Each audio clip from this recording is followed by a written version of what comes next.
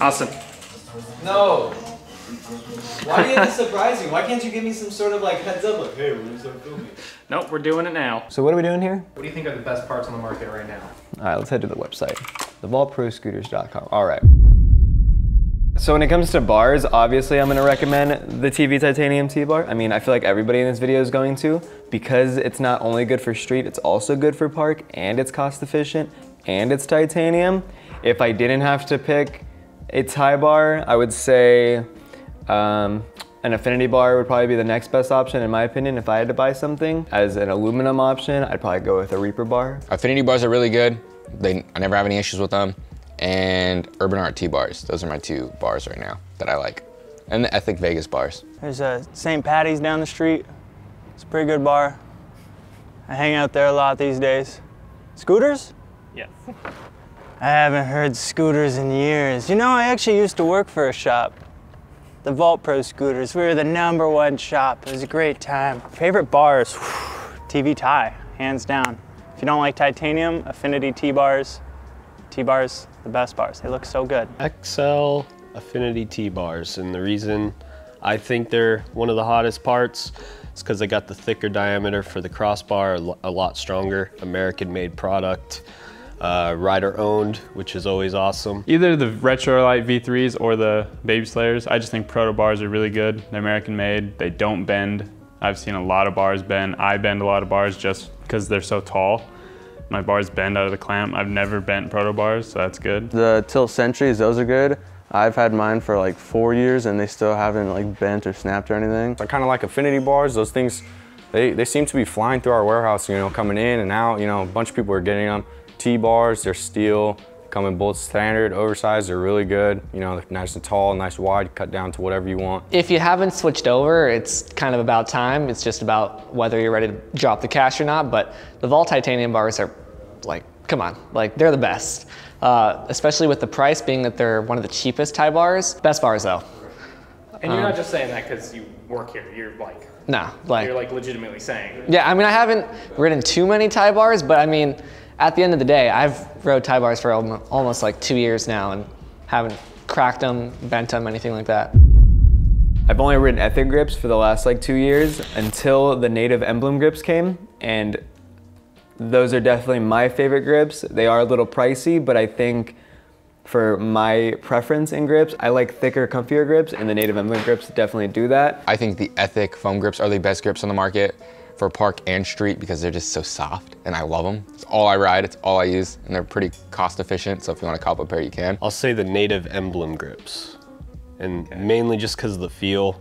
It's just, they're just so perfect. They feel so good. I would have to go with just some basic Odyssey Brock Rayford grips, of course. They're soft, very nice, come in a bunch of colors. Everyone's gonna like them. The native emblem grips, they come soft and they last a long time. I've had mine like before Christmas. Yeah, and they haven't ripped, which is a good thing. Most grips, like if they're kind of thick, they start to get a little weird. Personally, I like the Fusion Hex grips. Any color, doesn't really matter, you know. But they're borderline thick, borderline thin, and they're right in the middle, pretty comfortable. My hands get a little sweaty when I ride, but with these grips, they don't slip at all. I was riding previous grips and they were just kept slipping. These ones are perfect. I'm riding the Tilt Metra, and they're very good. Squishy, not too hard, not too soft, not too thick. But my boy Dalton has some broken in Fusion Hex.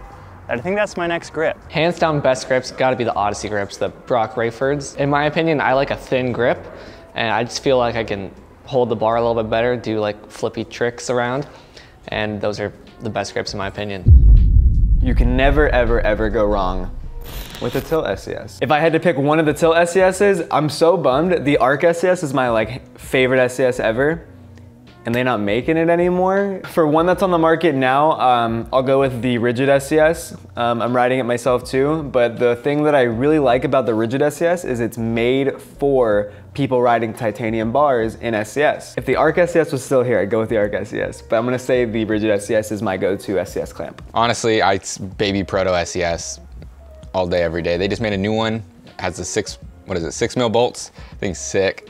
Cop that one. I'm still using the one that says patent pending on the bottom. You know what that means? Proto SCS, any of them.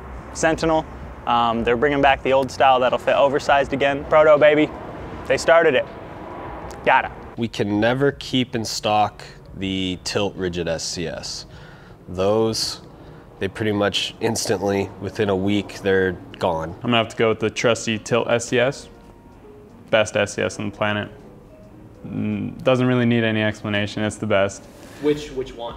I like the classic LT, just the normal one. When it comes to a double clamp, I think the all-time, best double clamp is gonna be the Envy Forge 2-bolt clamp. Honestly, any Envy 2-bolt clamp, I think they just kind of nailed making a sleek and good-looking clamp while also making it affordable and reliable. So I know this video is not about price, but that clamp is really easy to work with, especially because it comes in so many different colors. I've always ridden proto clamps. Proto clamps are solid, either the big one, small one.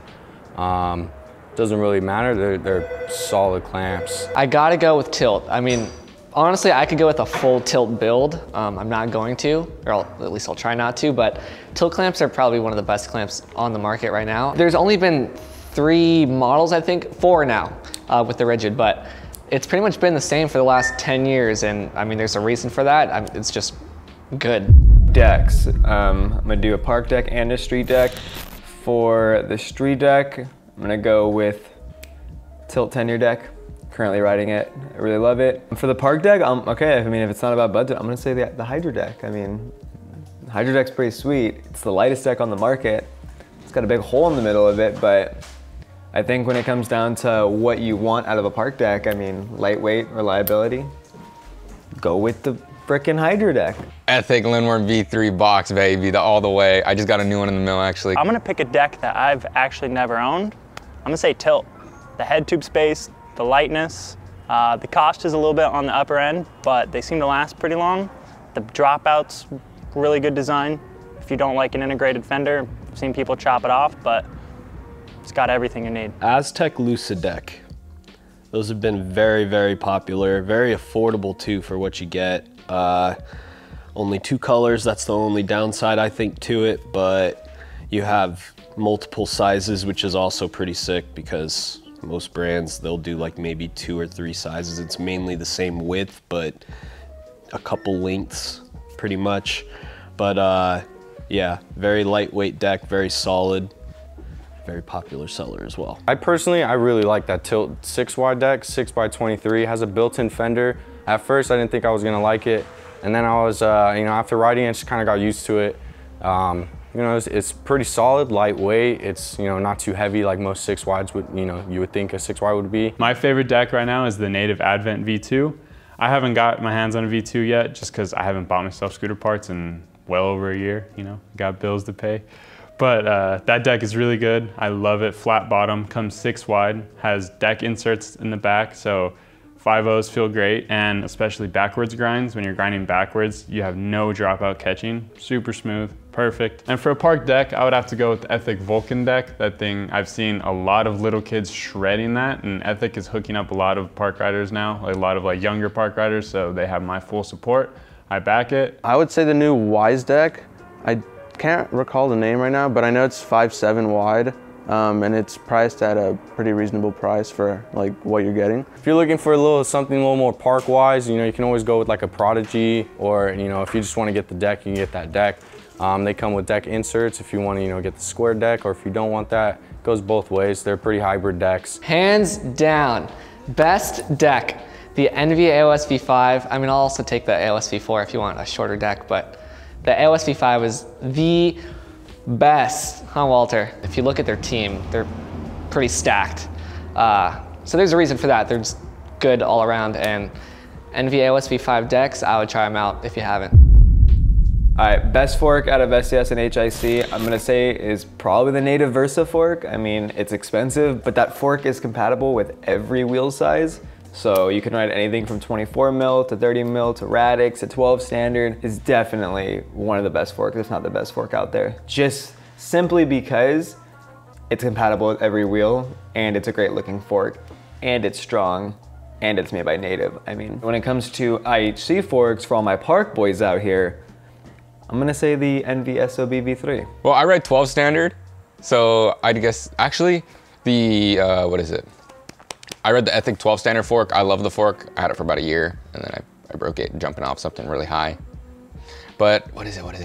Native, I think it's like the Versa one. Give me like a second. Yeah, Native Versa is the one that runs like everything. Yeah. That's honestly the best fork. I've never ridden it, but like you can run literally everything. You wanna run 110s, you wanna ride 100s, 125s, 30 wide, 24 wide, 26, anything, you can with that. Even 12 standard, literally everything. Tilt rigid fork, have to. It's kind of like a mix between a Nimbus and a Tomahawk, but it fits 30 wide, so can never go wrong there. I'm gonna have to stick with the Native Versa, the most versatile fork. It'll fit everything. Whatever wheel you wanna ride, the Versa fork. For my personal preference for fork, I'm gonna go with the tilt rigid fork because I ride 30 wides, but you could also ride 24 mil, which is perfect. In terms of the fork, I would say any one of the tilts, but more specifically the Tomahawk, just because it's slim and I like the way it looks. The best one on the market would probably, in my opinion, be that tilt rigid fork. It's pretty solid. I haven't ridden it yet, but I've heard a lot about it. Austin, being #1, he's always supporting tilt and stuff. Honestly, tilt Legacy, tilt Nimbus, Tomahawk, any of those forks, they'll do. I've never seen anyone break one except for one time. I've been riding for 7 years, never seen anyone break one. So I mean, shoot, must be good. Wheels. This can be a good one. So personally, I only really ride proto wheels, river wheels, and like tilt wheels. It's been a while since I've ridden anything else. If I had to pick one out of those 3, I'm gonna go ahead and say proto.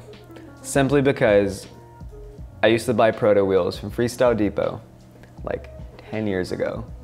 And getting a fresh pair of protos in the mail was like life-changing. Honestly, black pro wheels.